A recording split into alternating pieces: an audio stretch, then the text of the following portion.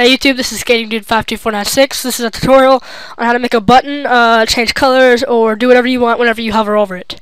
You're gonna need Visual Basics or Visual Studio, any date, basically. Probably don't recommend 6.0.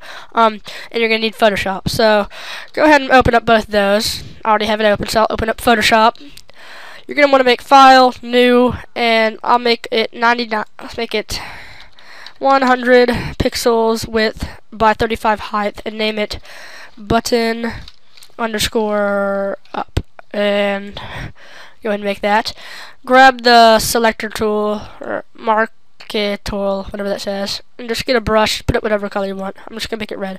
Now I should have made a new layer, but I'm just gonna duplicate the layer, and then get the text tool, click right there and type in, I'll just type in click, can't spell, click, and I'll just put it right in the middle. Okay, file, save as, it should say button underscore up or whatever you want to call it so you remember it. Save it somewhere, and I'll go ahead and save it here. Okay, and now right click on background copy, blending options, and hit inner shadow. Hit OK. Now you can make the text size smaller, which I'm gonna do. Whoops. Let me delete that. Click there. I'm just gonna make it down to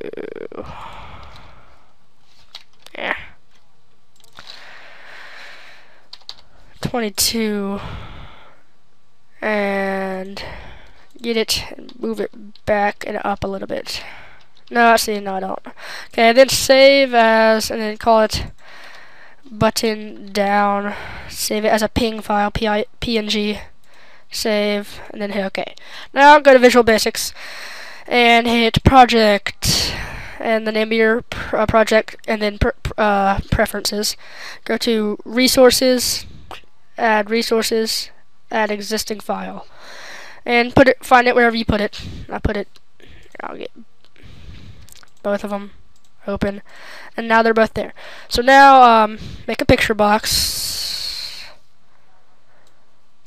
and go down to, on the side, hit image, browse for image, and make it first button up. Make it like fit to the size, I guess. Doesn't really matter. And I'm just gonna center and form horizontally and vertically. Okay, now double click that, and this is where you'll put the command of what it does whenever it clicks. Click over here at the very top right hand corner where it says click. Go down until you see mouse enter, and under that make it where it says picture box 1 dot image equals my dot resources dot, and then the name of the thing when it's down, and then look for mouse leave and type in, I'll just copy and paste this and make it say button underscore up. Now if you debug it,